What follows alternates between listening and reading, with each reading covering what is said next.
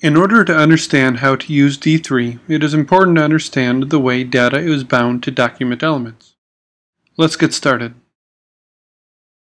When you go to the D3 website, you will see that they give you a snippet to include D3 quickly into your project.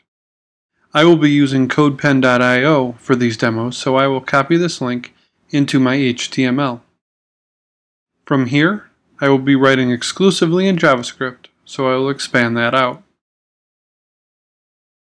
Now, I am going to play around with the D3 API. If you are familiar with jQuery, some of this will be familiar to you. I'd like to start by creating an unordered list of items and append it to the body. D3 uses CSS selectors much like jQuery, so selecting the body is getting a reference to the body element in the DOM. Now, I can just append an unordered list to the body. I'll keep a reference to it so that I can add items to it. Adding items is as simple as appending items to the list and setting the text.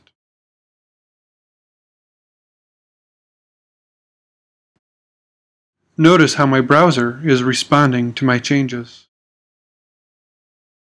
I can add another one, and it gets added. You get the idea. In reality, I want to add items that are bound to data. I'll remove these list items and define some simple data.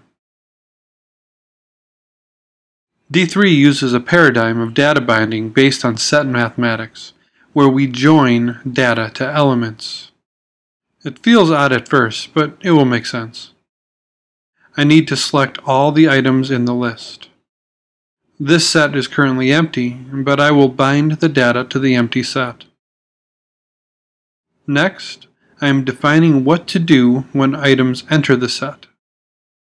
Basically, we need to say that given a set of list items, when data enters the set, we want to create new list items.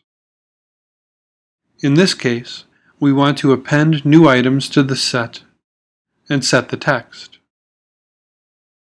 I can give it a hard-coded value if I want, but in this case, it really makes sense to bind it to the data.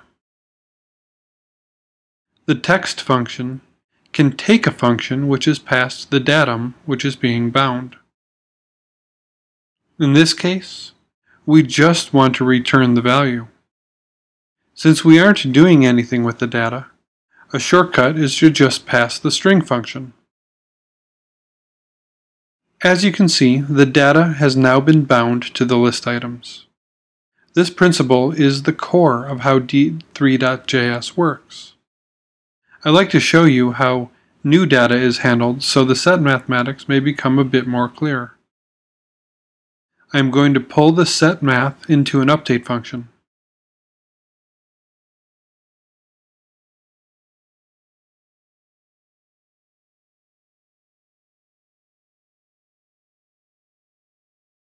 Next, I am going to add a button to the document so that when we click the button, a new datum is added to the collection.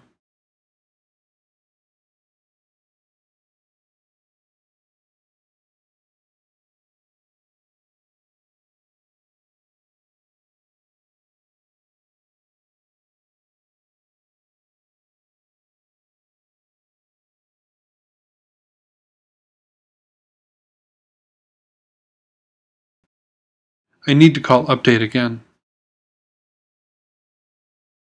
Consider what is happening now.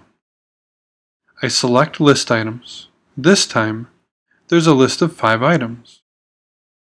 When I apply the data with 6 items, only one datum actually enters the system.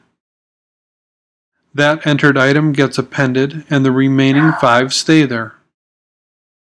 Every time I add a new item, it gets appended to the end.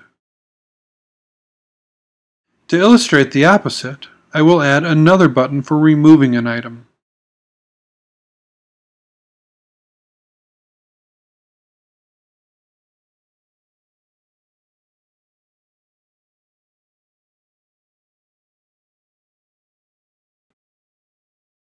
I will pop an item from the data and call update.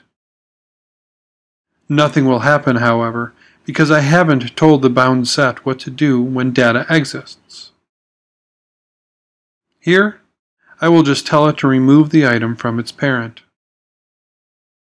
This enter-exit update pattern is extremely important to understanding how data is transformed into visualizations with D3.